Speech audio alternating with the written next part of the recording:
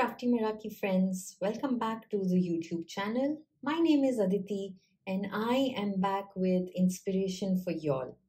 This week on Crafty Meraki, we are celebrating the love for foiling. And I have some tips and tricks of foiling without having a laminator or a hot foil system. So let's dive right in.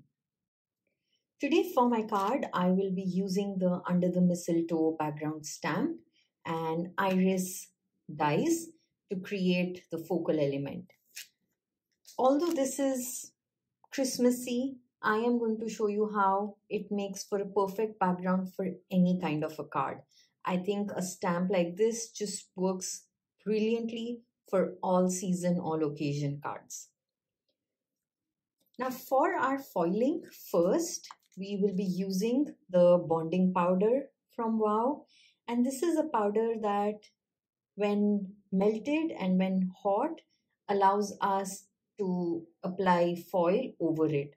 So this is something that I will be using first to create my foiled background. Since it's a large stamp, I am going to be using my stamping platform so that I know that I have good coverage of the stamp. And I have a piece of 5x7 cardstock here so that I can stamp the entire background panel and then I can always trim it for my cards. With this one background, I will show you how we create two cards. Now, ideally, it would be good to have a larger piece of cardstock so I can hold that down in place with the magnets, but not to worry. What I am actually going to do is lift the stamp, have it all aligned, and use washi tape to adhere this piece of paper down on my stamping platform.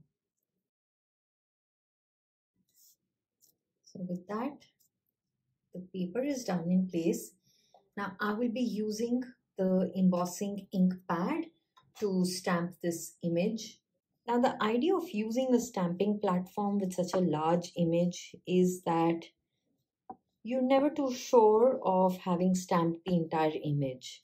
And so to avoid that, when we use a stamping platform, we can go over about 2 or 3 times, and that ensures good coverage and crisp stamping, especially when using an embossing ink because it's very hard to see the stamped image. So my first attempt, nicely giving it a push, ensuring that I have good coverage there. Now my second stamping, just so I know I have a lot of ink there, so that when I apply the bonding powder, everything is crisp and clean.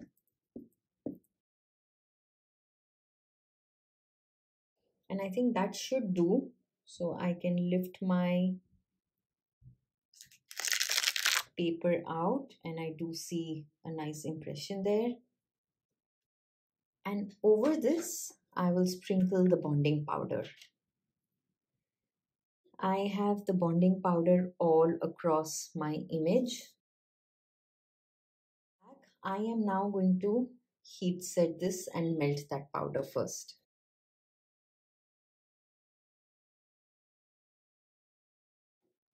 So this dries clear like our clear embossing powder, and now we are all set for foiling it. I will be using the Satin Sepia fab foil from WOW, and I will first cut this down into parts, just making sure I have enough to cover the pattern.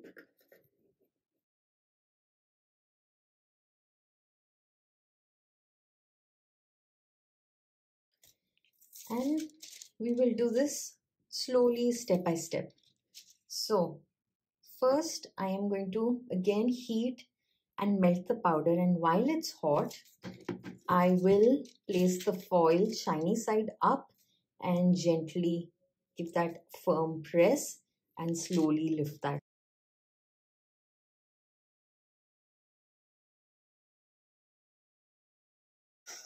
So that's melted and hot. And I will just go in and tap the foil over it. And I'm just using my fingers to press nicely.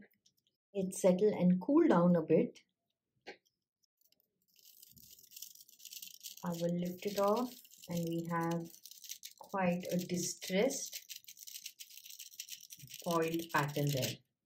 So I will go over this again. I will not just stop here. I will melt this part again and repeat the same process. So with this process, you definitely need a lot more patience and just do it step by step, slow and steady. But I can only say that the result is totally worth it. Now with a technique like this, you can see there is no worry. You can just heat the same area over and over again and go back in with the foil. And I think it just makes it more easy to do it a little portion at a time and gives us that nice distressed grungy background. This also just adds another level of texture and I think creates for such a great background.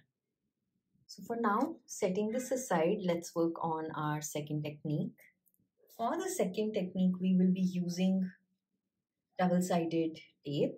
Now I have these double-sided sticky sheets from Altnew. It comes in an A4 size, and every time I use them and I am left with some strips, what I tend to do is adhere one side of it to a white cardstock so that I have it handy when I want to use it for a technique. And I will bring out my other color, that's Fuschia Satin, to create some flowers with the iris dye. So first I will gently peel the backing and place again shiny side up of the foil, stretching it nicely. And what I do is just press a little. So I will remove a little more of the backing and use my finger first to nicely crease through and press and make sure the foil adheres to the sticky tape underneath, and just do that slowly, step by step. So with these techniques, definitely you need to have a little time and patience. Now I am just going to use the flower die and I cut the flowers from this paper. Now to add a slight detail to these flowers, I am going to use my artist markers and just add a little shading. Since this is foil, alcohol based markers are going to work really well. So I am going to try with the raspberry and see if that looks good. And just add strokes, so feathered strokes, to create a little shading and shadow for these foiled flowers. This is Cosmic Berry, and right over this I am going to add this as a second level of depth and shading. So just feathered strokes, quick and easy, and that's about it. So that creates a nice shading on our flowers.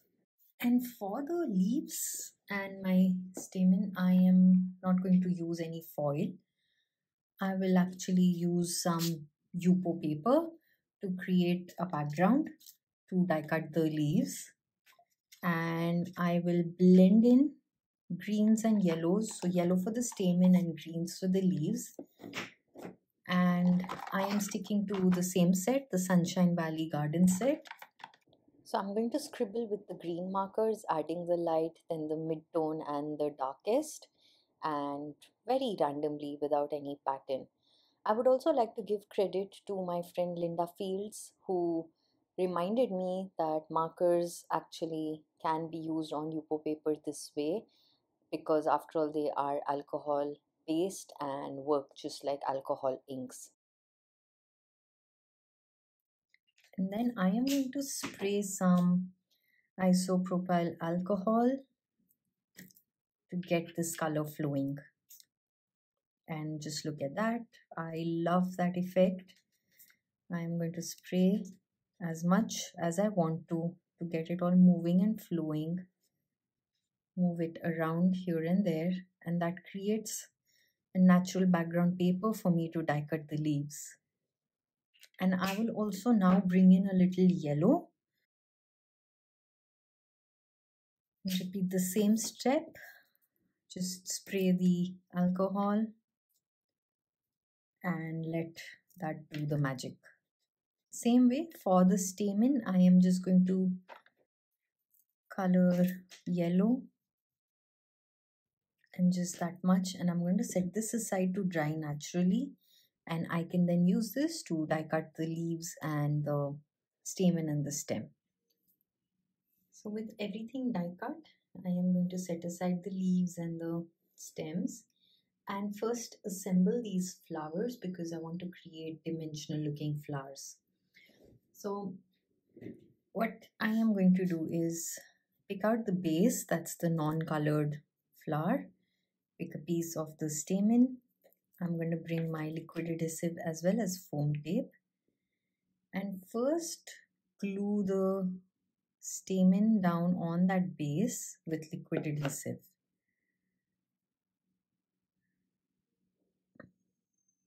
Now with that down in place, I am going to cut a piece of foam tape and add that right over at the base of the first flower. I will add a little more liquid adhesive because I want everything to stay intact. And then pick the top flower which is colored and shaded and just give it a little curve and bend it. And slightly offset that, as in place it slightly lower than the base flower, adhering it there to create a dimensional looking flower.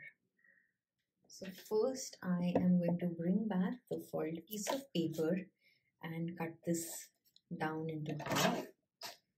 So since this was 7 inches, I will cut it at 3.5. And then now this particular one, I will cut it down to 4.25 so that I create an A2 vertical card. And I am going to cut on both the ends.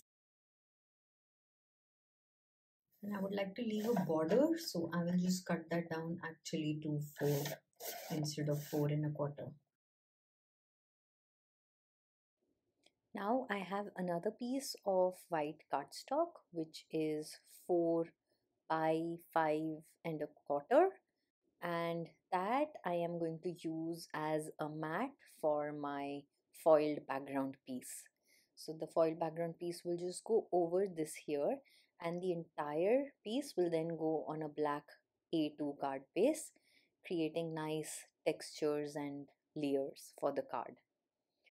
I thought it would be good to add a little pink, so I'm going to use rose quartz and cosmic berry here to color the cardstock with pink ink and custom make a colored cardstock with that copper rose gold foil really sparkling and shining over the baby pink. So I'm first going in with rose quartz, completely blending that in on the entire background, and then I just go in with cosmic berry right at the edges, darkening that, giving it a nice shadow and border to frame that entire piece. But I'm not going to do that on one side where it actually meets my white card front panel. Now with that done, I want to bring back the foiling on the white card panel. So I've just made a mark as to where my foiled piece ends. And right there, I am going to adhere strips of double-sided tape and repeat the process of applying the foil shiny side up and lifting it off so I have a strip of foil on that. Now with all the 3 layers adhered, all I need to do is create a composition. So for this particular card, I am going to use 3 flowers, and I think 3 flowers just makes for a really nice bouquet. So placing the flowers where I want them, I think that's a good idea to begin with. You start with placing the flowers, seeing how that looks, and then it's very easy to add in all the foliage around these flowers.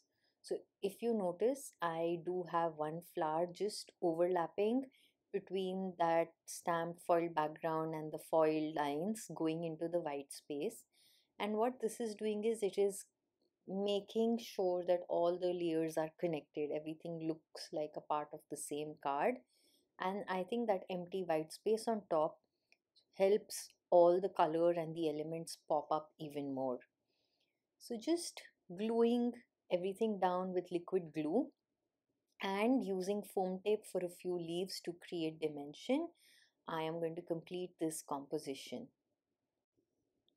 I also am using sentiments from the EAP's Gilded Greeting set. I have a bunch of those die cut in my stash, so it's very easy to pick anything on the go when creating cards. I decided to pick out another sentiment, congrats, from the EAP Gilded Greeting set itself because I thought that matched this card perfectly well, better than sending hugs. So choosing that, what I do is use my light pink blending tool, which already has some of the lighter pink color on there, and just blend that over the congrats. So my white is not a stark white, it's more of a light pink and just ties in with the card altogether. I think that adds a perfect touch to this. I use rose gold gemstones to embellish this card and complete it. With that done, here is a look at the card complete with all those details, the foiled elements, the flowers, and how it all has come together. Now the other piece, I used that to create a horizontal card and a similar concept, but I've matted that on white and then on black and completed the card with the flowers. I don't have white space or foiled stripes here because I use the entire background as my card front. But that's just another option and a variety, and that's how with one single background it's easy to make two cards at one go. I really hope that I've been able to inspire you all with some new ideas today. I look forward to reading your comments, and until the next time, take care and bye bye.